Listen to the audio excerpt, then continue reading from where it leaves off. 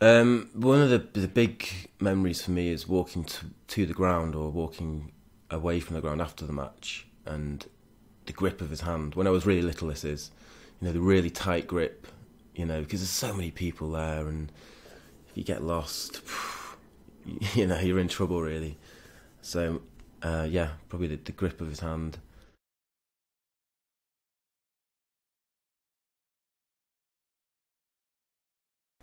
I think it was being in the stadium. I think that's what resonates in my mind, and the experience of just being there as opposed to the actual game itself and what happened during the game.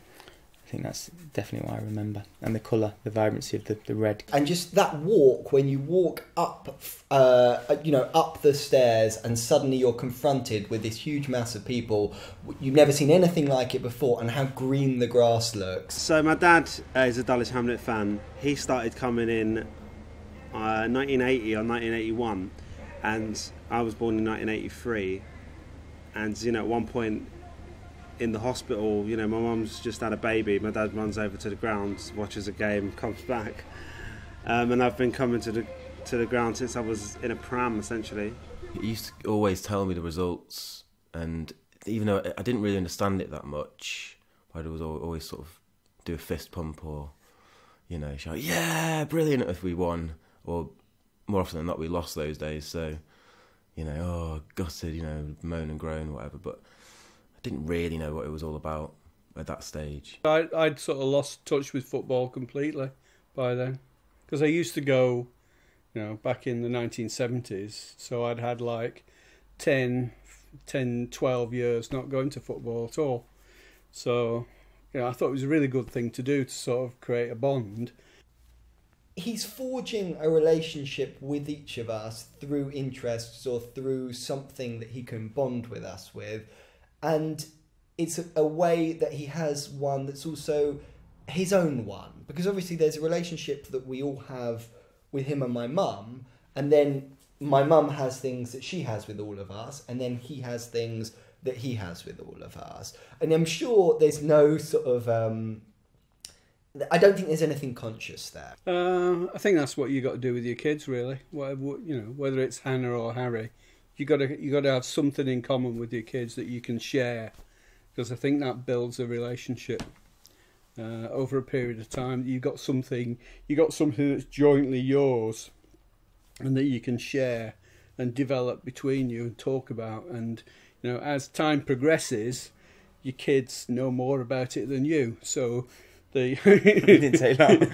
The relationship changes because it's not just you as a parent saying, oh, this is right and that's right, because your kids say, no, it isn't, because that and that. And now, when I've kind of lost a bit of interest in Premier League football for a variety of reasons, I still kind of come along to Dulwich, and I'll sit in a stand with my dad, and it is a bond that I have with him that my brother and my two sisters don't have, because they could not be less interested in Dulwich Hamlet.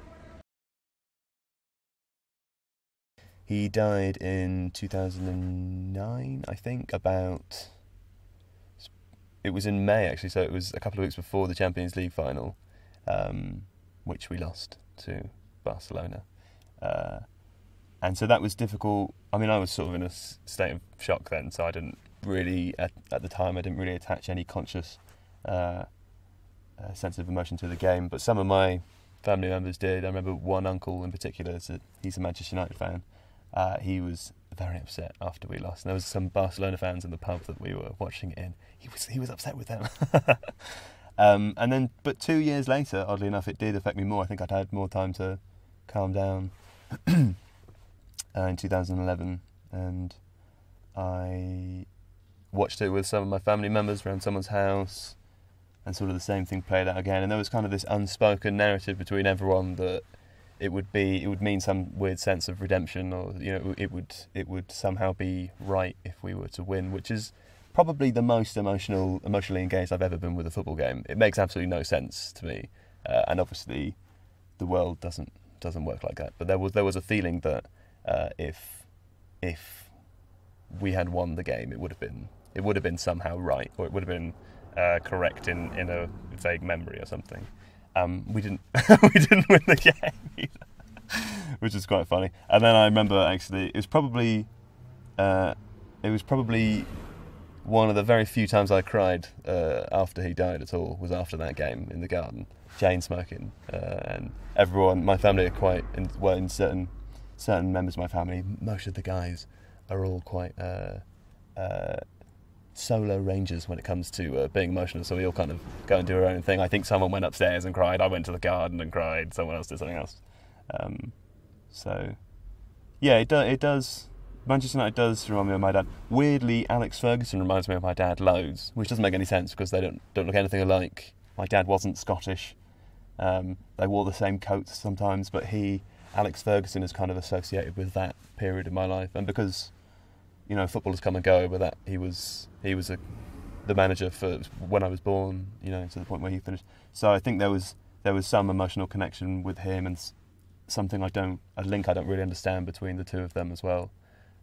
So when he retired, it was an interesting experience because there was something else shifted, and I entered a kind of new period of my life, if that makes sense, even though it has absolutely nothing to do with my life really. So it was an odd thing. I didn't think I'd talk about this, but he had a health scare a few years ago, like a bad health scare, and it's all completely fine now. Everything is okay. There's no issue there. But I do remember thinking at one point, like, well, I won't go to football anymore. I could not envisage that I would go to football on a regular basis if I wasn't going with my dad. Now. Possibly one day I will go with my son. I'm not going to force football on him. If he's interested in football, we'll go to football together. But it is something, those memories are intrinsically linked. We've been to Moscow together to see United win a European Cup. I think it was pretty fundamental for me because it was a bit on the scary side. Probably because of the way we did it, really. Not so much the St. Petersburg end of it, but, being dropped into Moscow, which is a very strange place, and it's not very legible at all. Moscow, you've no idea where you are or how to get anywhere, and nobody speaks English, and nobody will give you eye contact or anything. So you just dropped in this place, this alien place. And the point I made to you on the phone was that I don't think I would have been able to navigate the Moscow Underground. I just wouldn't have been able to do it at all, but he could. He figured it out in literally no time at all. So, and it's at that point where you realise your child has suddenly become the person that can do all those things, and is incredibly competent at doing stuff that you're not competent on. And I think that's a sea change in any parent-child relationship when you get to that point.